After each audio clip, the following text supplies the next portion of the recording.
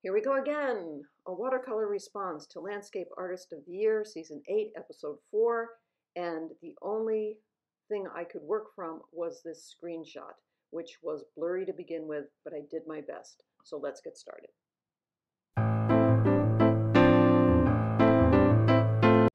I'm going to show the 8 entries, and then I'm going to do a very, very speeded up response from watercolor and show you what I did. I'm not happy with what I did, but first of all, let me explain. It was a very, very great day. There was absolutely no natural light in a very, very complicated scene. But I could only work from a screen capture, which was frustrating for me. So here's entrant, the first contestant. So the colors were all very muted in this episode. This person, I don't know how, because you're set up in a pod where you have to all look at the same view, but somehow she was able to turn and get more of a longer view of a road, which I'm not going to say which one I like better. I'm not going to say what the judges did because that would all be spoilers. But it was interesting that she could do that. I don't have that option. I'm working from Google Pictures. And so that's very hindering. Here comes the next one with a full emphasis on the roller coaster, which is enormous. And you can see a little bit of where my screen capture was able to, that yellow building is there. It must be somewhat iconic to the scene. Man, that roller coaster is enormous. There's so much happening in this scene. Oh, and also I should say, remember, this is Landscape Painter of the Year, and in the past, the emphasis has been on landscape. This year, they've gone a little cuckoo for Cocoa Pops, and they're doing a lot of industrial buildings. So it is what it is. Next applicant, she is uses pencils in her application piece. It was one of those pieces, that took weeks and weeks, if not a month, to do. And so being put in this situation is definitely a handicap for her. And she sure is a good drawer, though, and a very good drafts person. And there's excellent design in this painting as well. Again, very, very muted colors. This is very true to what the scene was that day, which is unfortunate. The next one coming up has tremendous amounts of energy in it, which I respond to. I said I wasn't going to, well, I am going to comment. That's why I'm here. So anyway, there's a lot of energy in this painting. I don't know how he did this because, in terms of how he did this from his brain, because you would have to be in a drone shot in order to be able to get this picture. But this is what this fella did. And I could really be critical of this painting, but I'm not going to be. It has the, let's stick with the energy of the day, with the roller coasters, and knowing that there are many people coming to the beach to have a good time, and that must be what Blackpool is all about. The actual beach is called Pleasure Beach, but look, Pleasure Beach, looking at these gray pictures, does it say Pleasure Beach to you? Not to me.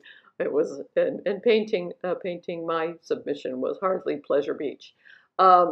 Here is another person who works in pencil. And so again, I think there is a handicap in plein air when you're working in pencil. I think it was even raining that day too, although they do have a covering over them. The pods are kind of cool. They're see-through and sort of trapezoid shape and just really interesting to look at.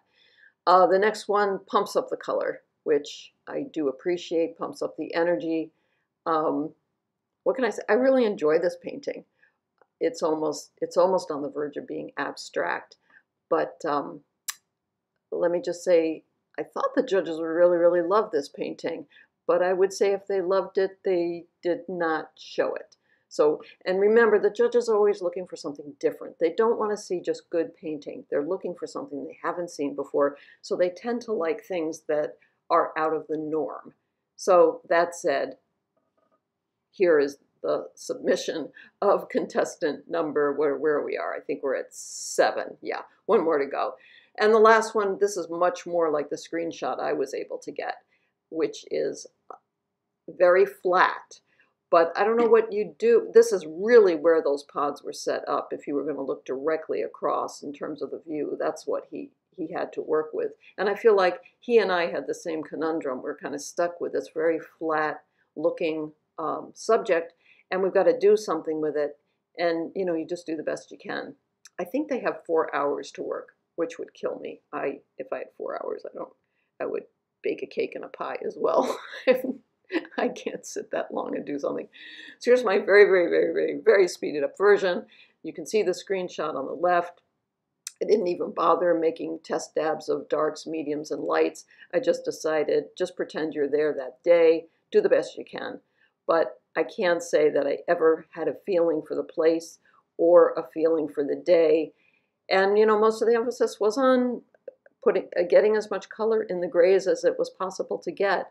But I do think that my entry is quite flat, not something that I would ever be happy with as a painting if I was painting it for pleasure. And I honestly, I don't think I felt a moment of pleasure while painting this, except the pleasure for having it be done. I have pleasure for that, the completion of the painting. there's always that.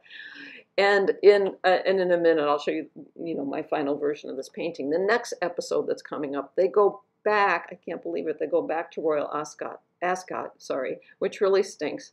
But they go to not the front of the arena or the racetrack, but the back. And I don't think I can find a source photo for that, so I don't think I'm going to be able to make a video of that one. And but I will make a video about what the different applicants, what their paintings were. And boy, do I disagree with the judging of that episode. That's where I get my love-hate for this program. Love watching the painters. Hate it when the judges go for something that I just completely disagree with and I kind of want to get into bed and cry for a few hours. But anyway, that's how I watch the program. So remember to keep the whites of your paper white, your paints wet, mass for value, mix for color. See you next time. Bye-bye.